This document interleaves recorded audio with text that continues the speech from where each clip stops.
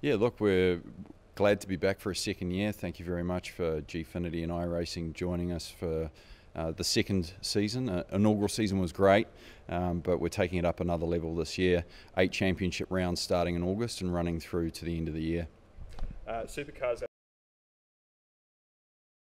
Yeah, look, we can't race 52 weekends of the year, we know that, but we want to make sure that we're omnipresent in the market as much as possible. This gives us a really good opportunity to fill in gaps for fans to engage with the sport, but also to bring new and younger fans into the sport as well. And teams this year have... Yeah, absolutely. It's an opportunity for the teams to extend their franchises out of the traditional world into the virtual and bring younger fans into their teams as well. A big thanks to Peter and Jason at Boost for coming on early. We're really glad to have them on board again this year. And esports as a... Well, I think for us as a sport, we're unique in that we're able to provide a virtual experience that is so much like the real experience, and there's very few sports in Australia that can offer that, and we're fortunate. We've got to take advantage of it. And this year... Well, I think for us it gives us the opportunity to integrate more of our tracks. The other racing platforms don't necessarily have as much content as what iRacing has, and it's obviously a platform that our drivers and teams are largely familiar with as well, so it gives us a really good opportunity to integrate them. Great, cool. I don't have any further questions. Cole?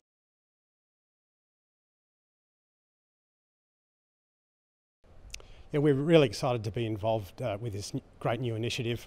Supercars is one of the great sporting brands in Australia. We'll be, I guess, providing the service, all the back end, organising the tournament play, and it's something that just extends our presence within the esports space into the traditional sports market as well. Tell us a little bit about... Sure.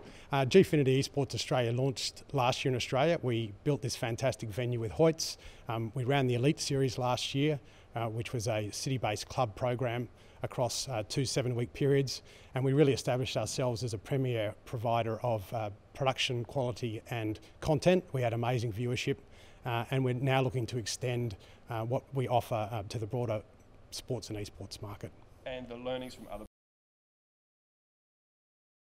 I think it's really important that we understand the community and the esports community. So there's a combination of bringing that community into, I guess, the broader supercar audience as well, and using those lessons to to drive a fantastic product. Mm-hmm. Sure, this venue was, I guess, a labour of love for both ourselves and Hoyts. It is the premier permanent esports arena in Australia. We're able to hold about 200 fans, and we've got full production facilities, so it enables us to produce a fantastic product across a number of different formats and broadcast formats, from free-to-air, pay TV to a whole lot of streaming platforms as well. Great, and this isn't the first... Sure. So Gfinity PLC, which is one of our parent companies, is the partner of Formula One, and they've just run the World Champion or the World Series for Formula One. They've also just come off the back of running the English Premier League E-Series as well. So a whole lot of experience with working with rights holders and bringing traditional sports into the esports market. Great, cool. Anything else you want?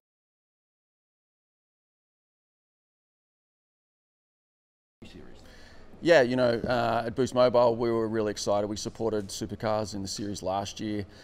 This new partnership with Gfinity, I think, is something that's taking it to another level.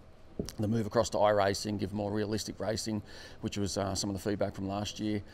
So we're very excited about this new partnership. We're excited to see where Supercars take this, and Boost Mobile's, you know, here to support. Obviously, you guys. Yeah, correct. Boost Mobile's the #1 youth telco in the country. Our focus is the youth demographic.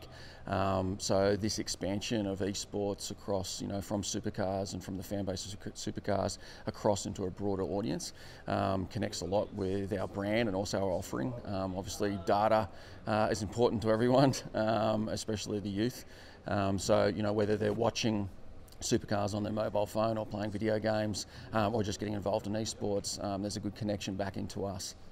Good take. I think the move across to iRacing is a great one, and I think that obviously Supercars partnering with Gfinity does take it to that next level.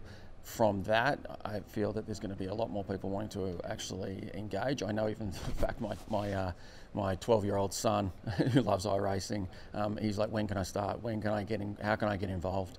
And obviously, from Boost Mobile Racing's perspective, you know, there's been a lot around Richie Stanaway.